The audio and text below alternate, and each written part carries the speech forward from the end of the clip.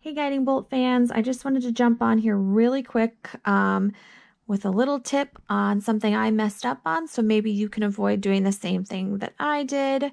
I bought this Epson 2800 printer because I want to do sublimation printing on shirts and cups and mugs, and I bought everything months ago. I bought the special ink. I thought I knew what I was doing. I went through the printer setup.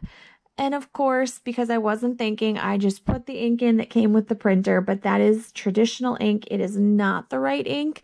You buy separate ink, which I had done. You need the sublimation ink. And unfortunately, because I was just rolling through the setup, I dumped in the old ink. So there's a bunch of videos online. I'm sure you can look them up too. It's pretty much, they're all similar. You're going to take your printer apart, and then you need something like this to suck out the old ink from your lines. You're going to suck it out of here, get it empty. And then I did have the sublimation ink, so I put that in and ran a couple test prints, and it was not working. It was not transferring onto the t-shirt that I was trying to transfer on, and I thought literally thought I ruined my printer.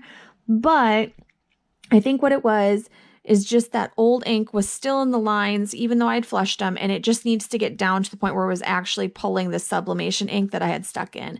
So I looked everywhere online. They basically said, just keep printing. I printed over 100 things. It didn't seem like it was mattering.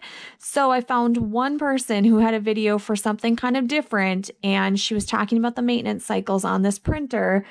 And one of them, she said, don't do this one very often. It sucks up a lot of ink, which was perfect because I wanted to suck up a bunch of ink. I wanted to run this through the tank so I could get down and actually be using this sublimation ink that was in here.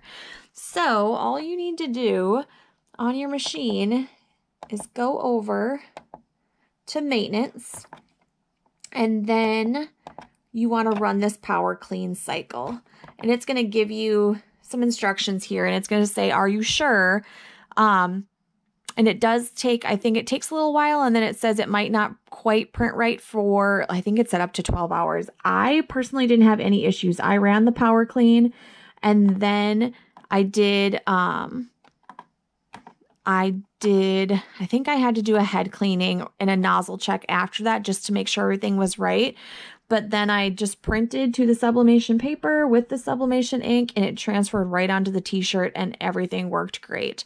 So if you're like me and you put in the ink that came with the printer, just suck it all out of there. And then if you run that cycle, if you can see, it did bring my levels down quite a bit. I mean, I've printed a couple things now, but most of this happened just from running that power clean. So it really did bring them down from, it was up at the top to about there.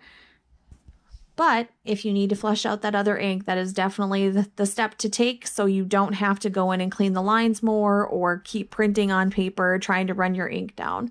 I hope you found this helpful. If you like our channel, please hit like and subscribe. And as always, we appreciate you. Thanks.